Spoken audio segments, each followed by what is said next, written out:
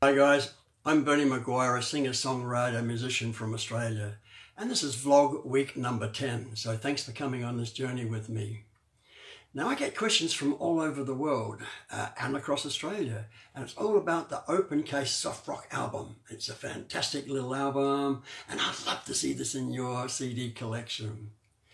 Now I've received a question, and it's from Sandra, and Sandra is from Birmingham in England.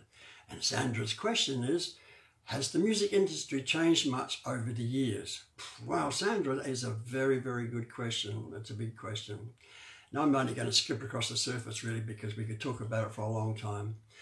Sandra, I think globally, back in the 60s, 70s and 80s, were such an incredible period. All the musicians were great singers, they were great musicians, and they dedicated their life to their music. And I think a whole generation of that people, probably lasting 20, 25, 30 years, were so excited about it, loved it, and everybody went out and bought an instrument, and they all wanted to be involved in a band. They all got involved in writing, and it was a very, very progressive period with a lot of very, very good music coming out of it. But then at the end of it, I think the new couple of generations that came after it could see the glamour side of what happened back in the 60s, 70s and 80s, and they thought, oh, I want a piece of this action. So they would get out there and they'd buy their instrument, if they bought an instrument, and they would try to be very pretty or gorgeous, good looking on their screens. But there was no hard yards put into what they did. So, and then the standard of the earlier period was so high that everybody had a lot of trouble matching what happened in that period, because I don't realise that those bands and singers would work sometimes for 10 and more years of night after night learning their craft or the music industry before they gained any success at all. But the newer generations thought, man, I'm going to have this overnight and I'm going to make it. It's going to be just as glamorous as it was back then. But sad to say, the standards started dropping and dropping and dropping, which is a real pity. Now, governments made it very, very difficult as well. I'm not talking about so much overseas because I'm not an authority on that, but in Australia you got federal government, you got state governments. They allowed poker machines to come in the mid-90s, and that was one of the biggest mistakes. All the pubs were starting to be filled on it because the multinational companies were just pushing them in there. All the pubs are saying, oh great, I'll get rid of all the dance floors and the stage and the lighting and the PAs, and we'll just have poker machines in there now. Now I can sit back here and I can let the money come rolling in and I'll count my money at the end of the day. It was devastating because now there was nowhere for the bands to play, or very few places for the bands to play.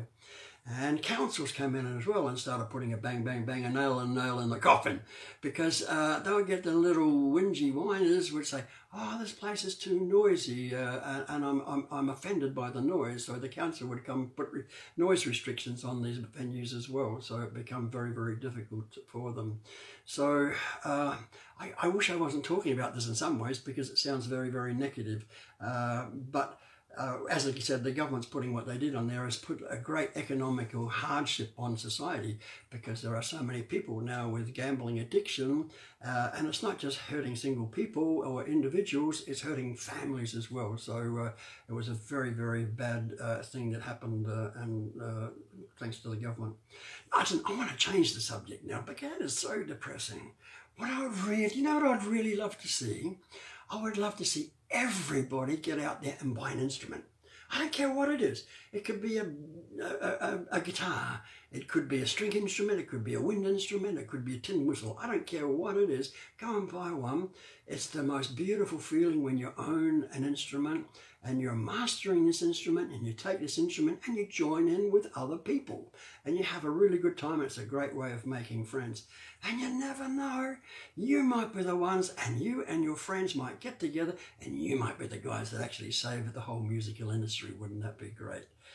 I'm going to call it quits on this, Sandra. So it was an interesting question. Thanks a million for your question. Now, everybody can contact me on my website, and my website is berniemacguire.com. And you can listen to 30-second stings of all the songs on the website as well. Plus, you can buy off the website my CD. Plus, there is a section on there where you can send me messages. on my website. Plus you can get me on Facebook.